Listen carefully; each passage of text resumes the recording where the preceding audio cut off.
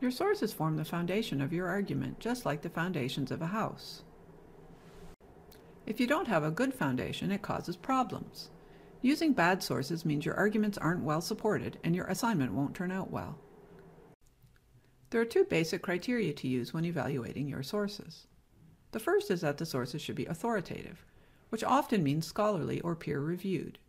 Nearly all your assignments require you to use authoritative or scholarly sources, whether they say so or not. In arts and science majors, you're expected to use scholarly or peer-reviewed sources. These are written by people affiliated with a university. They usually include an abstract or summary of the article. The content consists of original research done by the authors, gives the method for the research study, and discusses the results or findings of the study. There are many references to other sources given in a bibliography or list of references.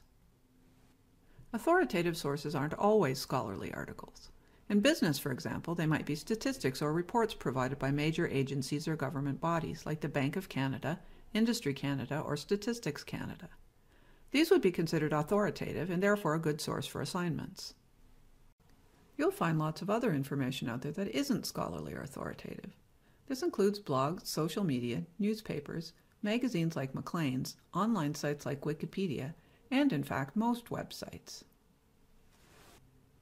Normally, you wouldn't use information that isn't authoritative or scholarly unless your instructions say you should. One exception is if you use the information as an example or a primary source. Primary sources are sources that you do analysis on yourself. For example, you could look at news articles about female athletes, analyze them, and come up with an argument about how newspapers depict female athletes. Normally, though, you'd still support your findings with what others have written about in scholarly articles. The easiest way to find good information is to use the library's website. You can search for scholarly information in Omni, the library's catalog. Also check out the subject guide for your subject, located in the research menu, for links to other search tools that are more specialized for your topic area. When you search library databases for scholarly sources, not all the information you find will be scholarly. Make sure you limit to peer-reviewed sources when you search. Library databases normally have a peer-reviewed checkbox when you search, or an option to limit to peer-reviewed results after you search. The second main criteria for evaluating your sources is relevance. You need to make sure your sources are relevant to your topic. Often you find a lot of information on your topic, and it's easy to assume most of it is relevant.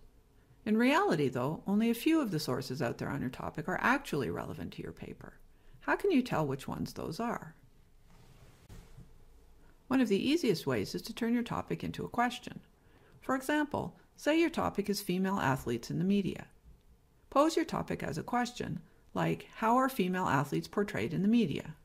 This is called a research question and helps you focus your research more effectively.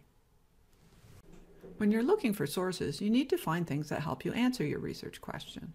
This will help you easily weed out a lot of things that might be on your topic, but not necessarily helpful for answering the specific question you are researching. When you do a search and get lots of results, this makes it easier to evaluate which ones will be relevant. Focusing your research around a question and using that question to help identify the relevant sources will help make your research and reading more efficient.